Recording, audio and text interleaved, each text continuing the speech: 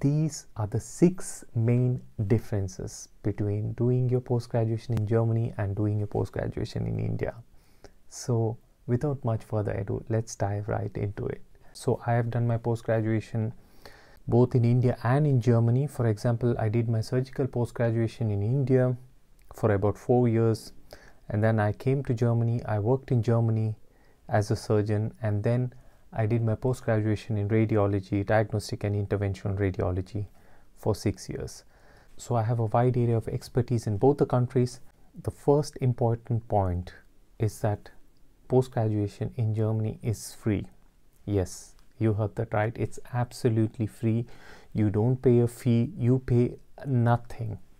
Instead, you get a salary. So your starting salary on a gross income when you start your post-graduation, this is the first year of post-graduation, it would be around 3,500 euros. This would be around 2.8 to 3 lakhs, I think, in Indian rupees. So this is the first big difference. I still remember my PG in India. We were so badly paid. It was like 2,000 rupees, which is, I guess, is around 150 to 200 euros, around 300 euros. It was pathetic. It wouldn't be enough for us. Of course, we had to rely on the support of our parents. Everything had to be paid from our pockets. And we were made to work like crazy in the ward with absolutely no pay, no holidays. It's not like that in Germany. The PG is absolutely free here, and not just that, you get paid on a hefty salary, a beginning salary of around 3,500 euros gross per month. So from this salary, you would be paying your health insurance, your social security insurance. This is called the Sozialversicherung in Germany, and of course other insurance like unemployment insurance. So at the end of it, you would get around 2.5 to 2.8 thousand euros in your pocket, which is more than enough to start a life in Germany. So this is a huge advantage for doing your post-graduation in Germany. The second big difference between doing your medical post-graduation in India and in Germany is that in Germany, you're considered an employee. You're not a trainee. So what does this mean? This means you are treated like any other employee in the country. You are entitled to disability insurance. Suppose you lose your job, you get your unemployment insurance. A part of your salary is put into your retirement fund. So in every way, you're an employee. You're not treated like a trainee. Basically, you're in a job as such. So you earn money as well, and you do your training at the same time. Of course, it's not like that in India.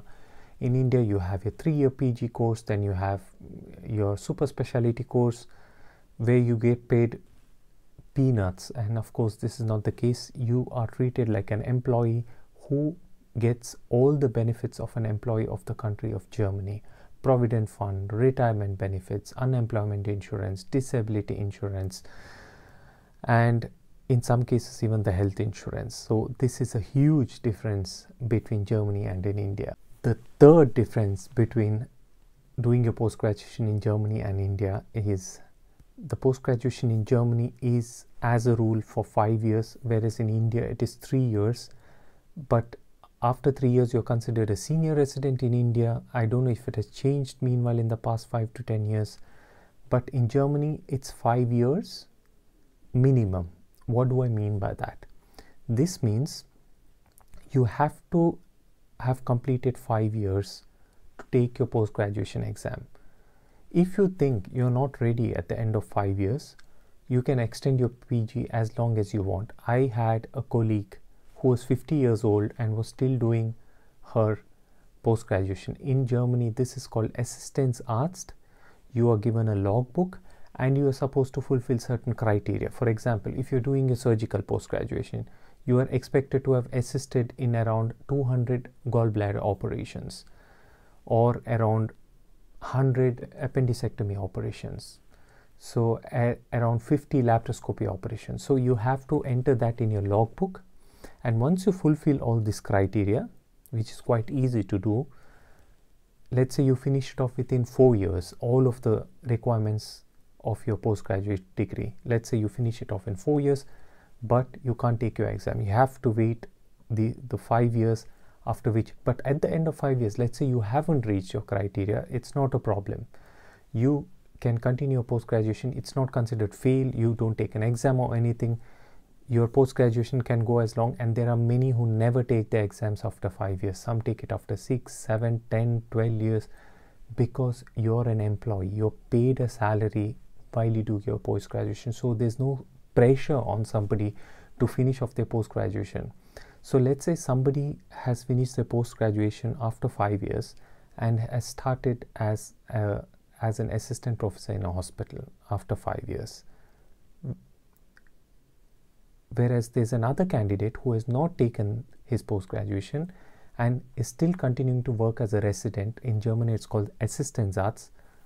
Say he's been working as Assistenzarzt for 8 years. His salary will be more than the salary of the person who is already an assistant professor, simply because he has more experience. In Germany, it's all about experience. It depends on how many years you've been working. Every year, your salary keeps increasing, and this is why somebody who is a resident for 10 years will have a more salary than an assistant professor who is finished after 5 years. I don't know if that makes sense. That is how the system works. So if you're, for example, I was able to finish my post-graduation in 5 years, and I became an assistant professor, and my salary kept on increasing. But people who are older than me, who still hadn't finished their residency, were earning more than me. So I hope that makes sense. The next big difference is that you can discontinue your post-graduation. What do I mean by that? Let's say you have started doing your post-graduation in internal medicine. After 6 months, you don't like internal medicine. Let's say you don't like your colleagues, you don't like the hospital, you don't like the place, and you decide you want to change the hospital. It is doable. You can change your hospital. You can say, no, I want to do my internal medicine in another hospital. You just apply to another hospital and you can take up a new job in another hospital. No problems at all. Nobody will force you to stay in the same hospital if you don't like it. Let's take another scenario. Let's say you don't like internal medicine itself. If you find a position in the same hospital in a different field, you can even switch there. For example, you're doing internal medicine, but you want to do neurology, and you see that there's a vacancy in the department of neurology in the same hospital, and you can shift to that department and continue a post-graduation in neurology. For example, if you're doing a post-graduation in neurology and you've had about 1 year of experience in internal medicine, this is counted for your neurology postgraduate degree, if that makes sense.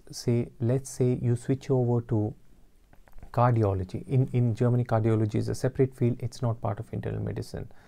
So it's 6 years of training for cardiology, whereas internal medicine is just 5 years. Let's say you do 2 years of internal medicine. This is counted as part of your cardiology training of 6 years. Of course, once you start doing your cardiology training, you just have to make sure that your logbook requirements are fulfilled. For example, you will have to do, just as an example, 100 echocardiographies. That has to be fulfilled in the remaining 4 years. I hope that makes sense. So this is a huge difference compared to post-graduation in India, where you are fixed to one department, one hospital, and because you pay so much money for postgraduate degrees these days, people just put up with whatever they have, and the rest of their life is decided for them. You can change your degree or your field anytime you want in Germany. You can change it after 3 years, 2 years, 5 years, doesn't matter. This is a huge plus for Germany. The next big difference is the work hours in Germany are restricted. I know some of you might be saying, but PGs have to work non-stop. No, this is not the case in Germany. It might be the case in the US, it might be the case in India, where the postgraduate starts working at 8 and he keeps on working late into the night with absolutely no timetable whatsoever, no shifts, nothing. It's not like that in Germany. You're restricted to 8 hours per day. It doesn't matter what you are. In case you work more, you'll be compensated for that time handsomely.